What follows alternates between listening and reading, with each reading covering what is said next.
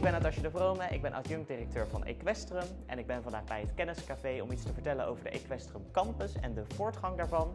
Het gaat heel goed met de campus. We zijn in rap tempo bezig om alles voor te bereiden om in september te kunnen starten met de pop-up. En in de pop-up gaan een aantal studenten al... De koffie staat klaar. We hebben nu nog koffie uit de bouwkeet. Dus ik zou ook gewoon nu nog niet komen, want die is niet zo heel lekker. Onderhoudwerkzaamheden verricht.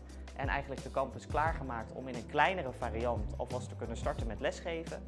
Dat betekent dat we het koetshuis zo goed als klaar hebben en dat wordt het eerste leslokaal waar straks de studenten les in gaan krijgen. De verbouw en de transformatie van de monumenten is natuurlijk één deel van de campus, maar er komt straks natuurlijk nog veel meer bij. Waar ik het meest naar uitkijk, we zijn nu natuurlijk druk met het realiseren van de hardware. Nou, en als dadelijk alles staat, dan is natuurlijk ook de taak om de software zo goed als mogelijk te laten verlopen. En dat betekent ook dat we natuurlijk ervoor willen zorgen dat het een bruisende, bloeiende campus is.